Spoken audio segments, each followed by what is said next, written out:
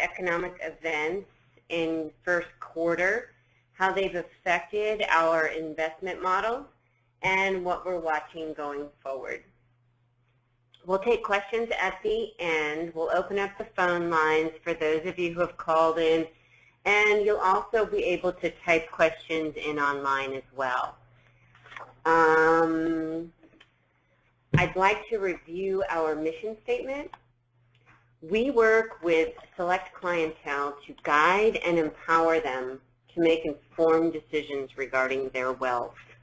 We provide our clients with the ability to make a significant positive impact on their lives and the lives of the people and causes they care about. We have developed a proprietary process. It's called the Wealth Impact Process. We provide comprehensive education, conflict-free advice, and risk-managed asset management with service of the highest caliber. With that said, I'd like to hand the call off to Bruce Frankel. Thanks, Holly. Hi, everyone. Thanks for being here. I just want to elaborate on what we're doing with these webinars, why we're doing them, and so forth. So we're doing 4 quarterly webinars a year now. So we will have 2 of them that are opened up to everyone in our database, if you will, the friends of YBFP, as we say. And then 2 of them we want to have just client-only events. We want to provide a greater value to our clients by doing some of these things. We also want to increase the transparency in what we're doing here, what we're doing with our investment models, and so on. So this obviously, as Holly mentioned, is one of our client-only events. The halftime report that we'll do in July will be opened up for everyone, and then we'll do another one for the third quarter that will be client-only again. So with that, let's get started. We're going to cover a lot of material today. We're going to show a lot of charts. We're going to talk a lot about the economics of things, so don't want to scare you there, but we are going to try and cover a lot of data. Also, I guess I should mention this is the first time we're using this technology. We switched providers. We didn't like how it went technology-wise for the launch of the year call that we did in February. So we've been practicing and learning, so hopefully we'll do a good job for you here. Here are some of the things that we look at. We are trend followers. So here is a partial list of the things that we look at as we're out there trying to help you create financial plans for yourselves, as well as manage your money. We'll get into most, if not all, of these things. This was part of the list that we did at the launch of the year call, again, that we did in February. Moving on. So here's the returns. Here's what the benchmark returns were for the first quarter of 2013. As you can tell, stocks had a very strong quarter despite many risks when we were entering 2013. Commodities didn't do so well. We've seen a continued shrinkage in commodities, especially on the gold side. Gold lost a significant part of this. I think it's actually lost more since then. This chart here is showing the end of March. So commodities have had a rough go of it. Bond yields for the U.S. Treasuries, the 10-year was at 1.9 at the end of the year. As of today, it's at 165, heading back down to record lows, which is surprising a lot of people, including those of us here. Some of this is thanks in large part to the purchases made by the Federal Reserve. We'll talk more about that later, but also continued search around the world for a safe haven as things around the world are topsy-turvy. The S&P 500 ended the quarter with a bang, breaking through its October 2007 record close of 1565. before this call. I went to look at where we are right now. The markets today are pretty much flat. The close, we're at about 1595 on the S&P 500 today. Looking at the bonds that aren't on here, through the quarter, the bond indexes fell 2.1%. That's the Barclays aggregate bond index there. So that pretty much covers the indexes. What have we been dealing with in the first quarter? Well, the same things that we were dealing with in the last quarter. The fiscal cliff issue hung over all our heads until the last moment of the year of 2012, and then only provided a partial solution. In the end, taxes went up for everyone by letting the payroll tax holiday sunset on schedule this time. This really just brought back the tax back to where it was, so how much of this impact had on consumer behavior, no one really knew. I think those numbers are starting to come in now. Again, we'll touch on that shortly. But suffice it to say, politics as usual. I'm going to go into some detail here, and we'll continue to do that throughout the call, but generally speaking, there continues to be a lot of skepticism over the current valuations in the market. The market has gone up a lot in the past 12 months. A lot of us feel this is artificially propped up by the actions of the Federal Reserve. As we all know, markets spend very little time on what is, quote, fairly valued. We overshoot either up or down. The markets have been very strong for 12 months. We believe this is going to continue going forward. We are also concerned, on the other hand, here I'm talking like a three-handed economist, so forgive me, but we are concerned that the markets have gone up so much, so fast, and that we're entering another bubble mode.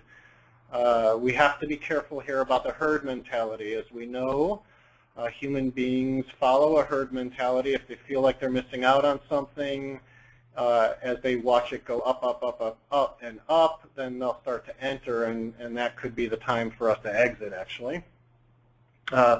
There's still a lot of money on the sidelines. A lot of investors have chosen not to participate in the markets over the past several years after what happened in 2007 and 2008. For the fear that the worst was still yet to come, and watching the pure economic numbers. As of the end of February 2013, there was still $10.4 trillion estimated to be in cash. That's trillion with a T. And short-term investments, including savings deposits and all the short-term institutional money, has had a negative real return if you include inflation. So a lot of these people have not participated in this market rise. Many money managers, especially active portfolio managers, have completely missed the move in equities, which has caused a lot of people to jump in as of late and probably lead to the continued growth in the markets. So we'll see how far this goes. As you know, we believe that things tend to go too far, and then we could have a correction here. So we are braced here for a correction, I guess, if you sum up our feelings. Back to politics as usual. As we entered, 2012, the word of the year was uncertainty, as we say here. Is it possible that that's the deal again? Well, yes, it was. In addition to the fiscal cliff issues, we had the now infamous sequestration that occurred. There was also just a partial solution to this. Most of what they're calling sequestration went into effect. Some of the decisions that the government has made as far as how to make these cuts has been interesting. In a nutshell, what we're talking about here with sequestration is a reduction in the growth of the government budget by 2%. So just to clarify, it's not a cut in the budget, it's a cut in the growth of the budget by just 2%. As I mentioned earlier, we did have the payroll tax goes into effect, as well as the tax increases on the wealthiest Americans. All of these things have kept us on pins and needles waiting to see what the politicians were going to do. Another added layer of scary messaging that came out of the government talking about how horrible sequestration was going to be, I don't think helped a lot. But here we are. It's all happened. Now what on the uncertainty side? The next things that we have to look forward to. This summer we'll hit the debt ceiling again.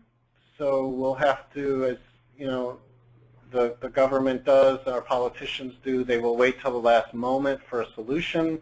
We'll be on pins and needles again, waiting to see what they do about the debt ceiling, and of course we'll get into the political bickering.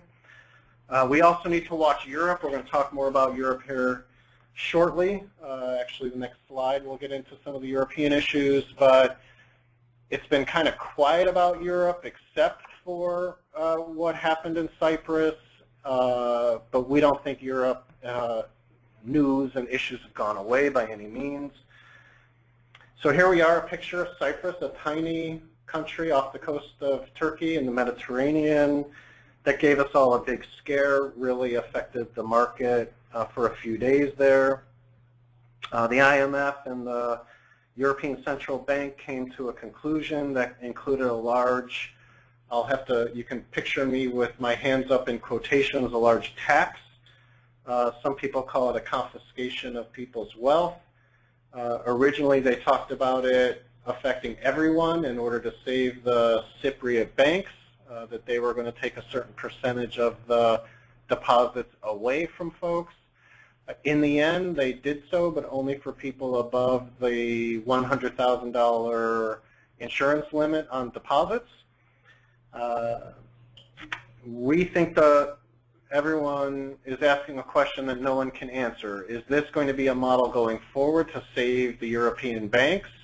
Will they do more of a, quote, tax on deposits? And I don't think anyone can really answer that. We do believe we're starting to see people moving their money. And I would just ask you to step back and think, if you had a large part of your wealth deposited in European banks and you had a concern that the Cyprus model was going to become the model all over Europe to save their banks, what would you do with your money? You'd probably move it. So is a large portion or a significant portion of the money coming in to this country as well as other safe havens around the world a result of people trying to get it out of areas that are in threat? We also overcame other issues and keep climbing the wall of worry on the stock market, the inability for the Italians to form a government. This took, I think, close to 3 months for the Italians to form a government. They now have formed a government, I think just as of the other day. And this means they're going to start to have to do things. So we're going to start to see Italy rear its ugly head and be in the news more often. The recession in Europe is persisting. We're going to show you a chart here in a moment that illustrates this. We think that recession is very deep, very broad, and it's going to take a long period of time to overcome. And we talked about the taxes here in the U.S. So we've been climbing all of these concerns. The Federal Reserve is continuing with its bond buying activity and printing money to do so. While giving testimony on February 27th, when the jobless rate was at 7.9%, the official unemployment rate, Chairman Bernanke said that it was his, quote, reasonable guess that it would take more than 3 years before the unemployment rate would reach 6%. And as a reminder, Chairman Bernanke said that they would keep interest rates low until unemployment reached about 6.5%. So we do not think that the bond buying activity of the Fed is going away anytime soon. We really don't think interest rates, the federal interest rates, are going to be risen anytime soon as well. The Bank of Japan, a lot of you may have heard that the Bank of Japan decided on April 4th to double the monthly bond buying that they were doing, so they're taking quantitative easing to a whole new level. They are committing to buying 7.5 trillion yen worth of bonds and lengthen the average maturity of the purchases by twofold to about 7 years. As you can see on your screen, the previous maturity dates they were pegging was 1 to 3 years. So this is significant. They have a new central banker there, and they are not fooling around. The announcement sent Japan's benchmark 10-year yield to a record low of 0.31% the very next day. This rate surged to double that level in the same session and traded. They just kept whipsawing up and down. So April 16th was the date of all these moves. And I have some quotes here, the head of Mitsubishi talking about this being just completely, well, I'll read it. This round of monetary easing is without precedent. We must prepare for the interest rates to fall even further. The decline in yen-denominated interest rates is weighing heavily on earnings from capital. And we just don't know where this is going to go. We're seeing the yen fall deeply. So Bruce, let me jump in and just clarify what that means. So if the yen is falling, or the Japanese government is flooding the market with yen, what does that mean? Well, I mean, we have to remember Japan has been in a low or no growth environment for 20 years. I mean, a lot of you on the call, I'm not trying to insult any of you here, are old enough to remember the heyday of Japan in the 80s, but that went away quickly, and it's been now 20 years that they've been in a no-growth situation. So they're trying to do anything they can to get growth going. They're trying to devalue the yen. I mean, there's just no way around saying it. They want to devalue the yen so they can improve their imports and get out of a deflationary environment. They're basically doing anything to get out of deflation. What do you think's worse, inflation or deflation? That's a proverbial question. I can only, go back to my education and things. So most economists believe deflation is more harmful than inflation. It's really difficult to get an economy out of deflation. And deflation, once it starts going, really hurts people bad. That's when we start to see corporate margins just disappearing and layoffs getting huge. So that's a really terrible cycle to get into. And the part of the problems here, if we follow the tea leaves forward, is that this is the thing that trade wars are made of, because the U.S. automakers are not happy about this. So we'll see what ends up happening in front of the World Trade Organization, WTO, as the yen continues to fall, and the Japanese automakers, as well as other manufacturers, benefit from that. But, on the bottom there it says, where will the money go? It's similar to the situation of Europe, where I talked about money fleeing to protect their money, and in Japan it's a similar thing. If there's no growth in the economy and there's no way to make money on interest with your money, you're going to move it. And I think that America, as well as other places around the world, will benefit from that. But, all right, so moving on, China. China's growth has been stalled yet again. They're still growing, but nowhere near where they were, 4 or 5 years ago. They just recently announced, not on this slide. By the way, I should mention that all of these slides are as of April 15th. Excuse me, we have to submit this to the compliance review department a couple of weeks prior to having this call, so some things have happened since these slides. China actually announced their Q1 GDP growth at 7.7%, which hugely disappointed. And you can see up there we wrote new normal. Is this the new normal for China? Has growth just happened for too long in China that we need to all start adapting that this is going to be the new normal in their growth rates? You know, if China grows at 7-8%, is that such a horrible thing? It might hurt expectations, and you know, some of us get the expectations way ahead of ourselves, but if it is the new normal, I think that we'll all survive. We'll just adapt. All right, the March 2013 employment report came in, and it's hard to put lipstick on this pig. It was pretty bad. You can see the numbers here. I'm not going to, you know, just go through and read them all. As it, you know, rolled out, it just disappointed the markets in a big way, but the markets ended up turning around. It's a situation where bad news is good news for the markets because it gives people confidence that the Federal Reserve is going to continue their extraordinary actions and printing money. So it's kind of a dichotomy there.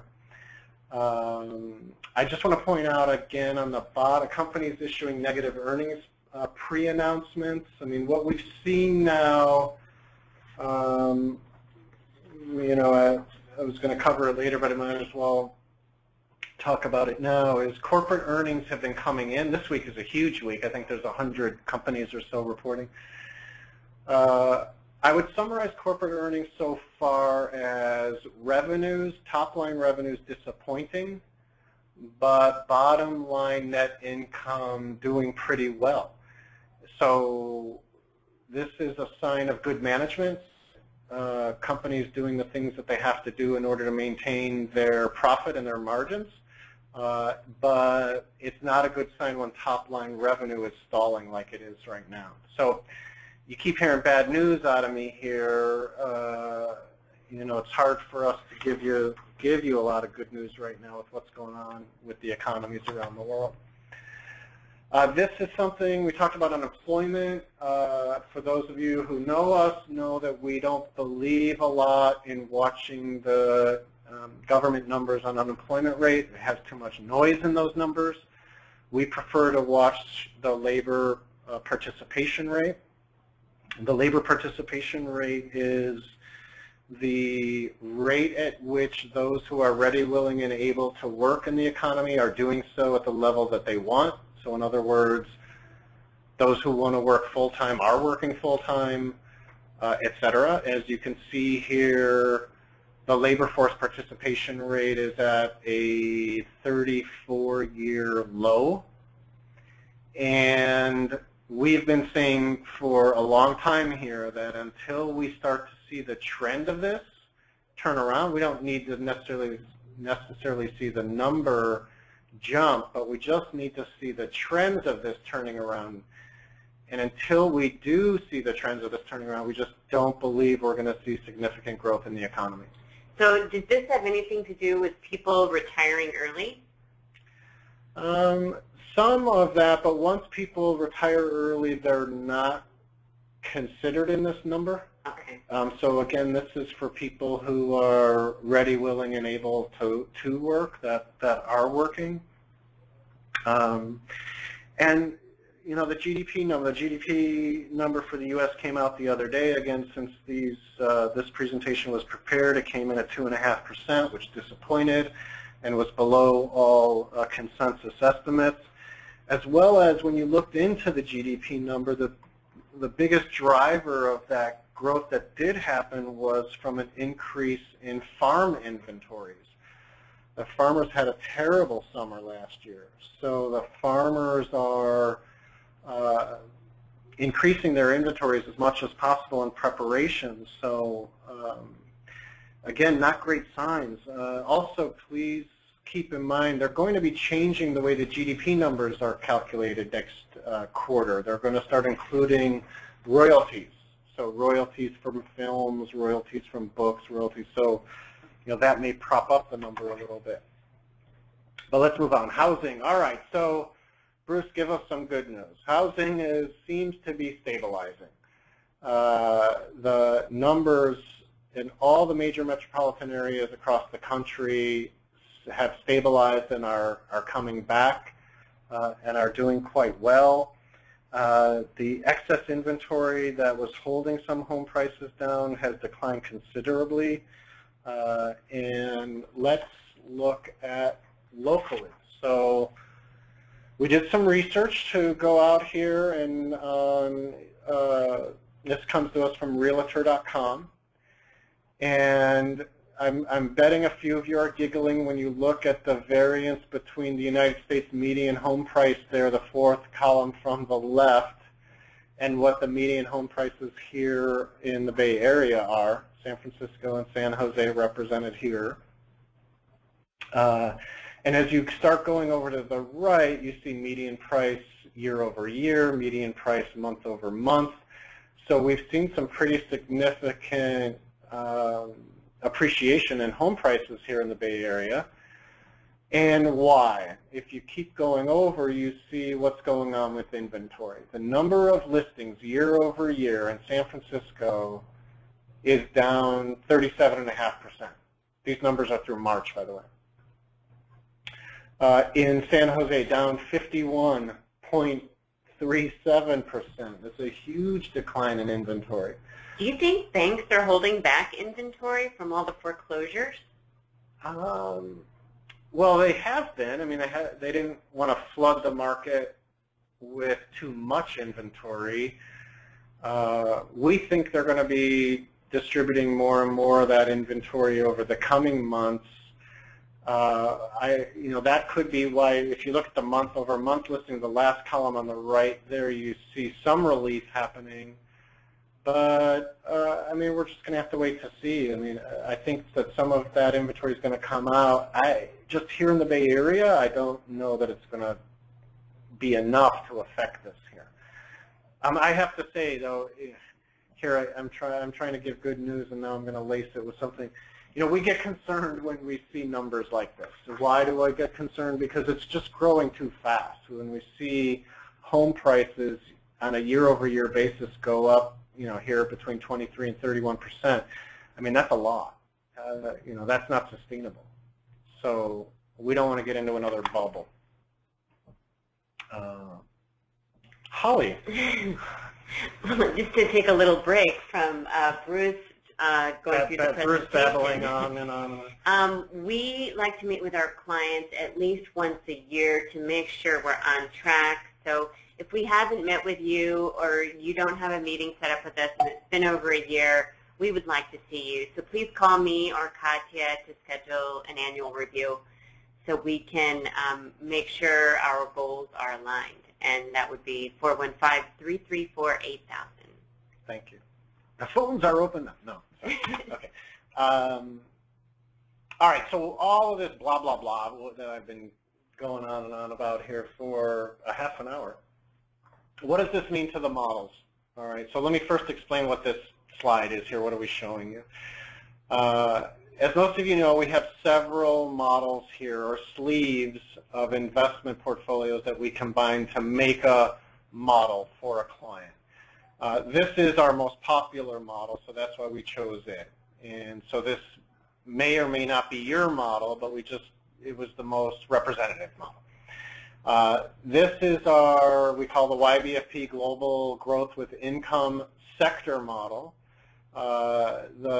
It comprises 23 equity style, sector-driven investments potentially, as well as 7 fixed income or bond investments. And then we weight those for a particular client based on their risk tolerance. Growth with income represents a maximum potential of 60% in that equity sleeve I described, and 40% in the bond sleeve. And so here, so green here is cash, red is fixed income, and blue is equity. And at the end of 2012, you could see we had quite a bit in cash. And as the quarter moved forward, month over month, we became fully invested and had very little in cash. And so that model was pretty much 60-40. And then in the past month, you can see we stayed on the equity side fully invested and decreased some of our bond holdings. And that went into cash. Current there is April 15th. So current there is not today. So if you put all that together, that represents what is a 60% fully invested in the equity portion, about 20% in the bond portion, about 13% in cash as of today. This next screen, brace your eyes here a second. So this next slide is showing you how, what do I want to say, the makeup of this sleeve. So again, the left side up to 60% potential in equities, that right center side fixed income, and then the cash portion. So each of the blue bars represents a potential investment in this model. And you can see as of April 15th, and I can say it's pretty much the same today, you can see the weightings of each of those investments. Compliance wouldn't allow us to put the names of each of those investments on here. So we had to remove them. When we do a review with you, we're happy to show it to you. You can see it in your statements, so you know what they are. They're on the equity side of the 23 potential. We're invested in 17 of the 23. And on the bond side, we're invested in, as you can see, 4 of the 7 of the potential. Now, the next thing everyone is probably thinking, okay, so how did the performance do? And so, again, just using this sleeve, and your performance may differ, I have to say, based on other parameters that are going on in your accounts. So this is just to be used as a guideline. The equity portion of that model in the first quarter did 8%, just under 8%. And the bond portion of it was up just 0.3%. Again, the benchmark there was down 2%.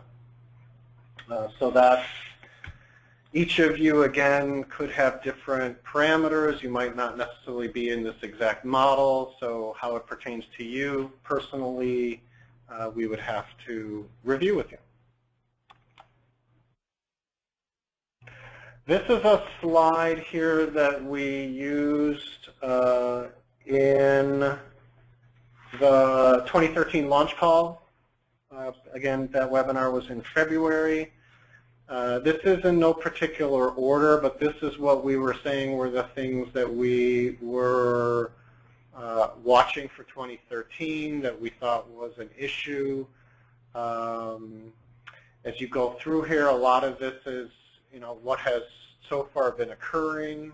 Onshoring, number 6, refers to manufacturing coming back to the U.S. We're going to show you some of the manufacturing numbers here in a minute. The energy revolution that's going on with horizontal drilling and natural gas has really been remarkable. Follow the cash, we talked about that, money coming back to the U.S. or coming over to the U.S. or other safe havens, and weather, what's going to happen with weather or other things. I guess I should say at this point, we had a terrorist attack in Boston.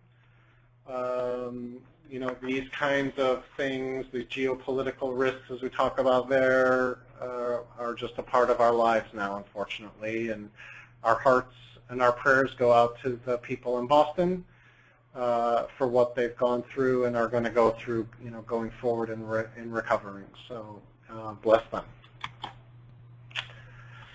All right, so here's a crazy chart, but it's something that we are watching very closely. This is what's called the ISM report. So it's showing about the Institute for Supply Management, which talks about both the service sectors and the manufacturing sector. This chart here combines those together, and as you can see, goes all the way back to 2000. So what I want to point out, hopefully you can see the cursor here. So I wanted to, I just love this slide. As you see, as we were coming supposedly out of the recession in 2009, 2010, manufacturing and the service sector started doing quite well. And then they turned over. And that's when we saw the first QE, quantitative easing by the Federal Reserve. And it seemed to help. It seemed to prop up the economy, and we started to see these numbers move back up. And then it reached a peak, and it started moving back down. And then the Federal Reserve, along with everybody else, started to become concerned about a double dip recession. So they announced QE2. And that started bringing everything back up. I'm sure by now everyone is seeing the trend here. Then QE3 was announced. Where'd my cursor go? There it is. And it started to bring things back up again. But trend followers like us, when we start to see lower lows and lower highs, it gives us cause for concern. And more the regional Federal Reserve bankers are starting to comment about this, that the actions, the extraordinary actions of the Federal Reserve are having less and less impact now. And does it make sense for them to do it again? When the risks of these actions are quite extraordinary, primarily with inflation. So this is something that we are watching quite a bit, and we think is indicative of what's going on in the economy. We're starting to see a slowing again in the economy. This chart helps demonstrate what can happen when there's some, oh, I'm out of order. Excuse me. Forgive me. Much like last year at this time, estimates for earnings growth in the third and fourth quarter are in double digits. In contrast to those lofty expectations, last year's earning growth in the second half ended up averaging just 3%. So again, this year, the estimates for the coming quarters are likely to come down, and we're seeing that with the earnings reports coming out, that people are, companies are setting expectations about earnings going forward. Analysts, predicting a 10% third quarter and 13% fourth quarter for 2013 year-over-year earnings growth expectations are out of sync with the much lower revenue growth. So as you look at this chart here, which is a bit confusing, so on the left it's talking, the scale is about corporate profits after tax, and the right scale, the red line, is talking about the subsequent 4-year annual profit growth. Now, the average here on the corporate profits is 6%. And as you can see, we are 70% above the historical average of corporate profits. Now, for those of you out there who believe in reversion to the mean, this does not portend well for what we are going to see in the future. We have to be concerned here. So this is another key metric that we are watching. This slide we stole from the 2012 launch plan. We talked about this, that we thought the markets were at an inflection point here. Obviously, we chose this path. The markets have chosen this path. We are just hopeful that if we do see a correction, it moderates along here rather than jumping back down to the other, of people having buyer's remorse and jumping out of the market. But again, something else we're watching. We've been talking about this for a long time. Corporate profits are up. Balance sheets of corporations are incredibly strong, yet they're not spending money. It just came out, I don't know if it's today that I heard that the numbers for corporate spending are still very low. Just look at techie cash. I love this slide. Apple has $137 billion sitting on the sidelines. They've recently increased their dividend. It's still very paltry. What are they going to do with all that money? I saw today where they announced that they're going to be issuing bonds, so that they're going to have more cash. Another thing we're watching, the Eurozone manufacturing trends are just. This is Europe again is in a deep, broad recession. And these are the trend lines here that are showing you what's going on across all these countries. This does not include the UK. And if I drew a trend line on here, it would not be pretty for any of these countries. French unemployment was announced this week, 11.5%, a record high. Spain unemployment, 27.2%. Greece just above that. Unemployment for people in Spain and Greece of people under 25 years old is approaching 60% unemployment. Again, Bruce is the bearer of good news here, right? The UK still in a recession, not going much anywhere. We did a review with the client this morning. They weren't able to make the call. I showed them this slide, and they said when 0.9% looks impressive on this scale, something is not right.